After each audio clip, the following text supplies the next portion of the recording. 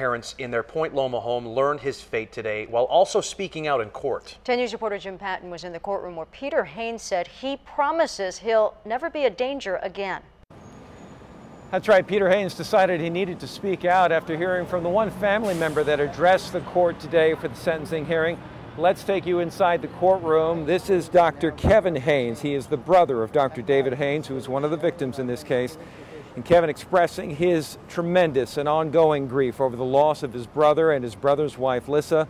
And they are the parents of Peter, who were gunned down in their Point Loma home the day after Thanksgiving in 2014 by their son. Kevin Haynes said Peter has yet to express any remorse to the family for the killings and that he should remain in prison as long as possible. He also spoke to the fear family members are feeling at any possible release for Peter someday. I would be concerned about the safety of my family if Peter were ever released, regardless of how long it had been. I just wanted to make sure that I would never want something like this to happen again in my life. I would never want to murder anybody else, because look at what it's gotten me into.